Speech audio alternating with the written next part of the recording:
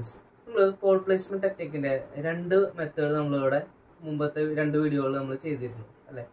ഇനി നമ്മളിവിടെ third method എന്ന് പറയുന്നത് ആക്കർമാൻസ് ഫോർമുല യൂസ് ചെയ്തിട്ടാണ് ഇവിടെ ചെയ്യാൻ പോകുന്നത്. അപ്പോൾ അതെങ്ങനെയാണ് നമുക്ക് ചെയ്യാൻ നോക്കാം. Consider A linear system described by the transfer function y of s by y of s equals 10 by s into s plus 1 into s plus 2. Design a feedback controller with a state feedback so that the closed loop poles are at -2, -1 plus or minus j1. നമുക്കൊരു transfer function തന്നിട്ടുണ്ട്. നമ്മൾ feedback controller design ചെയ്യണം. അപ്പോൾ decide closed loop പോളിന്റെ location എവിടെയാണ് വരുന്നത്? -2 and -1 plus or minus j1ലാണ്. നമുക്ക് ഇങ്ങനൊരു പ്രോബ്ലം കിട്ടിക്കഴിഞ്ഞാൽ ആദ്യം ഇതിന്റെ സ്റ്റേറ്റ് മോഡൽ എഴുതണം. അപ്പോൾ സ്റ്റേറ്റ് മോഡൽ എഴുതാനായിട്ട് നമ്മൾ എന്ത് ചെയ്തു? y of s by y of s എന്ന് പറയുന്നത് നമ്മൾ ഇതിനെ ബ്രാക്കറ്റ് ഓപ്പൺ ചെയ്യുക, അത് എക്സ്പാൻഡ് ചെയ്യുമ്പോൾ നമുക്ക് എന്ത് വരും? 10 by s cube plus 3s square plus 2s നമുക്ക് അവിടെ വരും. അതിനുശേഷം നമ്മളിവിടെ ക്രോസ് മൾട്ടിപ്ലൈ ചെയ്യാണ്. ക്രോസ് മൾട്ടിപ്ലൈ ചെയ്യുമ്പോൾ s cube into y of s plus 3s square into y of s plus 2s into y of s is equal to ഇതിനകത്ത് കൊണ്ടുപോകുമ്പോൾ 10 into u of s നമുക്ക് അവിടെ വരും. ഇനി അതിനുശേഷം നമ്മളവിടെ ഇൻവേഴ്സ് ലാപ്ലേസ് എടുക്കാം. ഇൻവേഴ്സ് ലാപ്ലേസ് എടുക്കുമ്പോൾ s cube into y of s എന്ന് പറയുമ്പോൾ y triple dot plus 3 into y double dot plus 2y dot is equal to 10u എന്ന് നമുക്കവിടെ വരും. നമുക്കിവിടെ ഡിഫറൻഷ്യൽ ഇക്വേഷൻ കിട്ടി. തേർഡ് ഓർഡർ സിസ്റ്റം ആണ്. അപ്പോൾ അവിടെ നമ്മളിവിടെ 3 സ്റ്റേറ്റ് വേരിയബിൾ അസൈൻ ചെയ്യണം. അപ്പോൾ അത് x1 എന്ന് പറയുന്നത് നമ്മൾ y ആയിട്ട് കൊടുത്തു. സോ x1 ഡോട്ട് എന്ന് പറയുന്നത് നമുക്ക് y ഡോട്ട് എന്ന് പറയുന്നത് എന്ത് എഴുതാം? x2 ആയിട്ട് എഴുതാം. ആൻഡ് x2 ഡോട്ട് എന്ന് പറയുന്നത് y ഡബിൾ ഡോട്ട്, അതിന് നമുക്ക് x3 ആയിട്ട് നമ്മൾ എഴുതാം. അപ്പോൾ അത് നമ്മളിവിടേക്ക് സബ്സ്റ്റിറ്റ്യൂട്ട് ചെയ്യാൻ പോവുക. അപ്പോൾ അവിടെ y ഡബിൾ ഡോട്ട് എന്ന് പറയുന്നത് x3 ആണ്. അപ്പോൾ അതുകൊണ്ട് y ട്രിപ്പിൾ ഡോട്ട് എന്ന് പറയുമ്പോൾ x3 ഡോട്ട് വരും. ആൻഡ് ഇവിടെ 3 y ഡബിൾ ഡോട്ടിന് പകരം x3 എന്ന് കൊടുത്തു. അപ്പോൾ 3x3 ആയി. പ്ലസ് 2y ഡോട്ടിന് പകരം നമുക്ക് ഇവിടെ x2 എന്ന് പറഞ്ഞിട്ട് അവിടെ കൊടുക്കാം. ഇസ് ഈക്വൽ ടു 10u നമുക്ക് അവിടെ വന്നു. ഇനി x3 ഡോട്ടാണ് നമുക്ക് ഇതിൽ നിന്നിട്ട് കിട്ടുന്നത്. അപ്പോൾ x3 ഡോട്ട് ഈക്വൽസ് ബാക്കിയുള്ള എല്ലാ ടേംസും നമ്മളിവിടെ RHSലേക്ക് കൊണ്ടുപോകണം. അപ്പോൾ അവിടെ -2x2 -3x3 പ്ലസ് 10u നമുക്ക് അവിടെ വരും. ഇതാണ് x3 ഡോട്ട് എന്ന് പറയുന്നത്. ഇനി x1 ഡോട്ടും x2 ഡോട്ടും നമുക്ക് അസൈൻ ചെയ്ത സ്റ്റേറ്റ് വേരിയബിളിൽ നിന്നിട്ട് അവിടെ കിട്ടും. ഇവിടെ ഓൾറെഡി പറഞ്ഞിട്ട് x1 ഡോട്ട് എന്ന് പറയുന്നത് x2 ആയിട്ട് നമ്മൾ എഴുതിയിട്ടുണ്ട്. ആൻഡ് x2 ഡോട്ട് എന്ന് പറയുന്നത് x3 ആയിട്ട് എഴുതി. അപ്പോൾ അതിൽ നിന്നിട്ട് നമുക്ക് അവിടെ രണ്ട് വേരിയബിൾസ് നമുക്ക് അവിടെ കിട്ടി. x1 dot is equal to x2 and x2 dot is equal to x3. ഇപ്പോൾ സ്റ്റേറ്റ് ഇക്വേഷൻ നമ്മളവിടെ എഴുതി. നമ്മളത് മെട്രിക്സ് ഫോമിൽ എഴുതുമ്പോൾ x1 dot x2 dot x3 dot നമുക്കവിടെ 0 1 0 0 0 1 0 -2 -3 ആൻഡ് x1 x2 x3 മൂന്ന് സ്റ്റേറ്റ് വേരിയബിൾ എഴുതി പ്ലസ് 0 0 10u എന്ന് നമുക്ക് അവിടെ വരും. കാരണം x ഡോട്ടിൽ മാത്രമാണ് അവിടെ യുവിൻ്റെ ടേം ഉള്ളൂ. അപ്പോൾ അതിൻ്റെ കോഎഫിഷ്യന്റ് 10 ആയതുകൊണ്ട് ലാസ്റ്റ് ചിലവർ മാത്രമാണ് 10 വന്നു ഇൻറ്റു യു.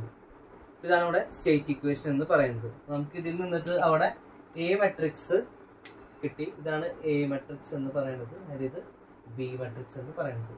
അപ്പോൾ പോൾ പ്ലേസ്മെന്റ് ടെക്നിക്കിൽ നെക്സ്റ്റ് സ്റ്റെപ്പ് എന്ന് പറയുന്നത് കൺട്രോളബിലിറ്റി ചെക്ക് ചെയ്യുക എന്നുള്ളതാണ്. അപ്പോൾ കൺട്രോളബിലിറ്റി ചെക്ക് ചെയ്യാൻ നമ്മുടെ കൽമാൻസ് മെത്തേഡാണ് അവിടെ യൂസ് ചെയ്യുന്നത്. അപ്പോൾ അതിനുവേണ്ടി നമ്മൾ എ മെട്രിക്സും ബി മെട്രിക്സും എടുത്തു. അപ്പോൾ അതിൽ ആ QC മെട്രിക്സ് എന്ന് പറയുന്നത് a സ്ക്വയർ ബി ആണ് നമുക്ക് അവിടെ വേണ്ടത്. ഇവിടെ a സ്ക്വയർ ചെയ്ത് കഴിഞ്ഞാൽ, അതായത് ഈ ഒരു ഡിറ്റർമിനന്റ് നമ്മളവിടെ സ്ക്വയർ എടുത്തു കഴിഞ്ഞാൽ നമുക്കവിടെ അത് കാൽക്കുലേറ്റർ സോൾവ് ചെയ്യാൻ പറ്റും. അപ്പം അങ്ങനെ നമുക്ക് അത് ചെയ്യുമ്പോൾ എത്ര കിട്ടാം? 0 0 1 0 -2 -3 0 6 7 എന്ന് നമുക്കവിടെ വരും. അതുപോലെ AB ചെയ്യുമ്പോൾ, അതായത് ഈ മെട്രിക്സ് നമ്മൾ മൾട്ടിപ്ലൈ ചെയ്യുമ്പോൾ, അതായത് ഈ റോയും കോളം തമ്മിൽ നമ്മൾ എന്താണ് മൾട്ടിപ്ലൈ ചെയ്താൽ മതി. അപ്പം അങ്ങനെ വരുമ്പോൾ നമുക്ക് അവിടെ AB മെട്രിക്സ് കിട്ടുക 0 10 -30 വരും. ആൻഡ് a സ്ക്വയർ ബി എന്ന് പറയുമ്പോൾ ഈ ഒരു a സ്ക്വയറും ബിയും തമ്മിൽ നമ്മൾ മെട്രിക്സ് മൾട്ടിപ്ലിക്കേഷൻ ചെയ്യാം. ഇതാണെങ്കിലും നമുക്ക് അവിടെ കാൽക്കുലേറ്ററിൽ സോൾവ് ചെയ്യാൻ പറ്റുന്നതാണ്. അപ്പം അങ്ങനെ ചെയ്യുമ്പോൾ നമുക്ക് എന്ത് വരും? 10 -30 ആൻഡ് 70 അവിടെ വരും. അപ്പോൾ ഇത് നമുക്ക് ആ QC മെട്രിക്സിൽ നമുക്ക് സബ്സ്റ്റിറ്റ്യൂട്ട് ചെയ്യാം. എന്ന് പറയുമ്പോൾ BAB a സ്ക്വയർ ബി ആണല്ലോ. അപ്പോൾ ബി എന്ന് പറയുമ്പോൾ 0 0 10 അത് നമ്മൾ ഫസ്റ്റ് കോളം എഴുതി. ഇനി AB എന്ന് പറയുന്നത് 0 10 -30 ആണ്. അത് നമ്മൾ സെക്കൻഡ് കോളത്തിൽ എഴുതി. ആൻഡ് a സ്ക്വയർ ബി എന്ന് പറയുന്നത് 10 -30 70 അത് നമ്മൾ തേർഡ് കോളത്തിൽ നമ്മൾ എഴുതി. ഇതിന്റെ റാങ്ക് ചെക്ക് ചെയ്യണം. റാങ്ക് കണ്ടുപിടിക്കാനായിട്ട് നമ്മൾ എന്ത് ചെയ്യണം? ഈ ഒരു ഈ ഒരു QC മെട്രിക്സിന്റെ ഡിറ്റർമിനന്റ് എടുക്കാം.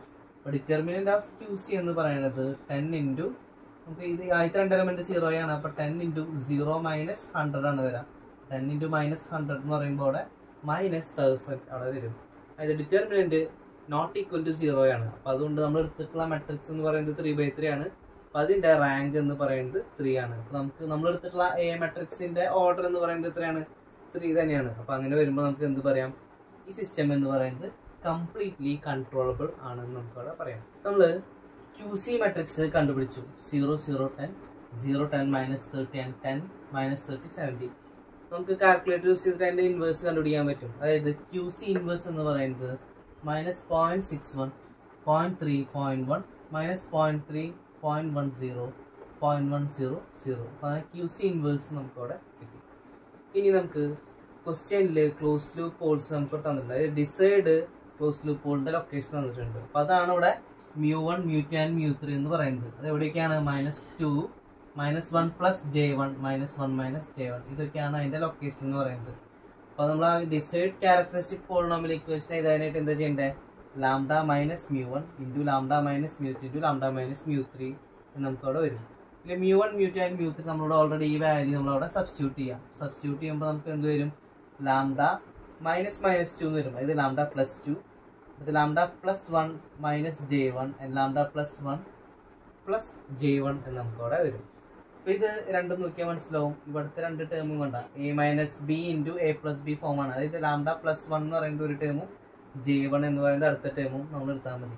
അപ്പോൾ അങ്ങനെ എടുക്കുമ്പോൾ നമുക്ക് എന്ത് എഴുതാം? ലാംഡ +2 ഇൻറ്റു ഈ ഒരു ടേമിനെ lambda +1 the whole square -J1 the whole square നമുക്ക് അവിടെ എഴുതാം. ഇത് എക്സ്പാൻഡ് ചെയ്യുമ്പോൾ ലാംഡ +2 ഇൻറ്റു ഇതിനെ ചെയ്യുമ്പോൾ ലാംഡ +2 ലാംഡ +1 പിന്നെ J1 ഹോൾ സ്ക്വയർ എന്ന് പറയുമ്പോൾ -1 ആണ്. അപ്പോൾ അവിടെ മൈനസ് ഓഫ് മൈനസ് വരുമ്പോൾ +1 വരും. അവിടെ +1 വരും. ഇനി നമുക്ക് ഇവിടെ ഇത് എക്സ്പാൻഡ് ചെയ്യുമ്പോൾ അവിടെ എന്ത് വരും? Lambda cube +6 lambda square +6 lambda +4 നമുക്ക് അവിടെ വരും. ഇതാണ് നമ്മുടെ ഡിസൈഡ് ക്യാരക്ടറിസ്റ്റിക് പോളിനോമിയൽ ഇക്വേഷൻ എന്ന് പറയുന്നത്. നമ്മൾ ഡിസൈഡ് ക്യാരക്ടറിസ്റ്റിക് പോളിനോമിയൽ കണ്ടുപിടിച്ചിരുന്നല്ലോ. ഇനിയാണ് നമ്മളവിടെ മെത്തേഡ് 3 നമ്മൾ സ്റ്റാർട്ട് ചെയ്യാനായിട്ട് പോകുന്നത്. അപ്പോൾ അതിന് വേണ്ടിയിട്ട് നമ്മൾ എന്ത് ചെയ്യണം? അവിടെ ഫൈ ഓഫ് ലാംഡ, അതായത് ഡിസൈഡ് ക്യാരക്ടറിസ്റ്റിക് പോളിനോമിയൽ നമ്മൾ ഫൈ ഓഫ് ലാംഡ എന്ന് പറഞ്ഞിട്ട് വിളിക്കുകയാണ് നമ്മൾ. അവിടെ ഫൈ ഓഫ് ലാംഡ എന്ന് പറയുന്നത് lambda cube +4 lambda square +6 lambda +4 നമുക്കവിടെ വരും. ഇതാണ് ഡിസൈഡ്. ഇനി നമ്മളവിടെ ഈ ലാംഡയ്ക്ക് പകരം എ ഇട്ട് കൊടുക്കുക. അതായത് ഫൈ ഓഫ് എ എന്ന് പറയുന്നത് എന്ത് ചെയ്താൽ നമുക്ക് AQ + α1 a² + α2a + α3i. ഇതാണ് ജനറൽ ഇക്വേഷൻ എന്ന് പറയുന്നത്. അപ്പോൾ ഇത് രണ്ടും കൂട്ടിയിട്ട് നമ്മൾ കമ്പയർ ചെയ്യുകയാണെങ്കിൽ നമുക്ക് അവിടെ എന്ത് പറയാം? ഇവിടെ ഈ കോൺസ്റ്റന്റ് ലാംഡ സ്ക്വയറിന്റെ കോഎഫിഷ്യന്റ് എന്ന് പറയുന്നതാണ് ഇവിടെ എന്ത് പറയുന്നത്? α1 എന്ന് പറയുന്നത്. ലാംഡയുടെ ഒപ്പം ഉള്ളത് എന്തായാലും നമുക്ക് 6 ആണ്, അത് α2 വരും. ആൻഡ് കോൺസ്റ്റന്റ് α3 ആയിട്ട് വരും. അതായത് α1 = 4, α2 = 6 ആൻഡ് α3 = 4 എന്ന് നമുക്ക് അവിടെ വരും. നമ്മൾ എ മാട്രിക്സും അതുപോലെ a² നമ്മളവിടെ കണ്ടുപിടിച്ചിരുന്നു. അപ്പോൾ ഈ എ മാട്രിക്സും a² കൂടി ഇൻറ്റു ചെയ്ത് നമുക്ക് അവിടെ a³ കിട്ടും. അപ്പോൾ a³ നമുക്ക് ഇവിടെ വരുന്ന അത് കാൽക്കുലേറ്റർ നമുക്ക് സോൾവ് ചെയ്യാം. അപ്പോൾ അത് എത്രയാണ് വരുന്നത്? 0 - 2 - 3 0 6 7 0 - 40 - 15 എന്ന് നമുക്കവിടെ വരും. അപ്പോൾ നമ്മൾ ഇതിന് വേണ്ടിയിട്ട് യൂസ് ചെയ്യണ ആ ഒരു ഇക്വേഷൻ നമ്മൾ നേരത്തെ എഴുതിയിരുന്നു. ഫൈ ഓഫ് എ എഴുതിയിരുന്നു AQ + α1 a² + α2a + α3i അതായിരുന്നു. അതായത് α1ന്റെ വാല്യൂ 4, α2ന്റെ വാല്യൂ 6 ആൻഡ് α3 എന്ന് പറയുന്നത് 4.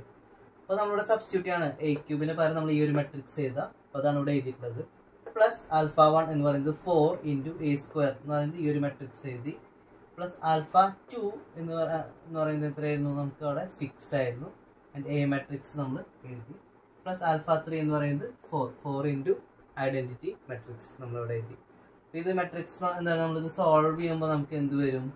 അവിടെ 4 4 1 0 2 1 0 -2 -1 എന്ന് നമുക്ക് അവിടെ വരും. ഇതാണ് നമ്മുടെ ആ ഫൈ ഓഫ് എ എന്ന് പറയുന്ന മെട്രിക്സ്. ഇനി നമ്മൾ ഗെയിൻ മെട്രിക്സ് കണ്ടുപിടിക്കാനുള്ള ആ ഒരു ഫോർമുല നമ്മൾ അതിനെ പറയുന്നത് ആക്കർമാൻസ് ഫോർമുല നമ്മളോട് പറയുന്നത്. സോ അതിൻ്റെ ഇക്വേഷൻ വരുന്നത് K = 0 0 1 QC inverse phi of A. ഇതാണ് ഇക്വേഷൻ എന്ന് പറയുന്നത്. അവിടെ 0 0 1 QC ഇൻവേഴ്സ് നമ്മൾ ഓൾറെഡി കണ്ടുപിടിച്ചിട്ടുണ്ടായിരുന്നു. ആ കൺട്രോളബിലിറ്റി ചെക്ക് ചെയ്യാനായിട്ട് ആ നേരത്ത് QC മെട്രിക്സും അതിൻ്റെ ഇൻവേഴ്സും കണ്ടുപിടിച്ചിരുന്നു. അവിടെ -0.61 0.3 0.1 -0.3 0.10 0.100 ഇതാണ് QC ഇൻവേഴ്സ് എന്ന് പറയുന്നത്. ആൻഡ് ഫൈ ഓഫ് എ എന്ന് പറയുന്നത് ഈ ഒരു മെട്രിക്സ് ആണ് നമുക്ക് അവിടെ വരുന്നത്. അപ്പോൾ നമുക്ക് ആ K മെട്രിക്സ് എന്ന് പറയുന്നത് വരും നമ്മളിത് മെട്രിക്സ് മൾട്ടിപ്ലിക്കേഷൻ ചെയ്യുക. അതായത് ഈ മെട്രിക്സ് വെച്ച് നമ്മൾ എന്താണ് ഈ കോളം വെച്ചിട്ട് ചെയ്യുമ്പോൾ 0.100 എന്ന് വരും. ആൻഡ് ഈ ഒരു മെട്രിക്സ് നമ്മൾ അതുപോലെ എടുത്തിട്ട് എഴുതി. ഇനി ഇത് ചെയ്തതിന് ശേഷം നമ്മൾ എന്ത് ചെയ്യണം, നമ്മൾ ഈ മെട്രിക്സ് രണ്ടെണ്ണം മൾട്ടിപ്ലൈ ചെയ്യാം. നമുക്ക് അവിടെ എന്ത് വരും, 0.4, 0.4, 0.1 നമുക്കവിടെ വരും. ഇതാണ് നമ്മുടെ ഗെയിൻ മെട്രിക്സ് എന്ന് പറയുന്നത്. k is equal to 0.4, 0.4 and 0.1. ഇനിയാണ് നമ്മളവിടെ തേർഡ് മെത്തേഡ് യൂസ് ചെയ്തിട്ട് അവിടെ പോൾ പ്ലേസ്മെന്റ് ടെക്നിക്ക് വഴി നമ്മൾ എന്താണ് അവിടെ പോളിനെ ഫിക്സ് ചെയ്യുക. അതായത് സ്റ്റേറ്റ് ഫീഡ്ബാക്ക് ഗെയിൻ മെട്രിക്സ് നമ്മളവിടെ കണ്ടുപിടിക്കുക.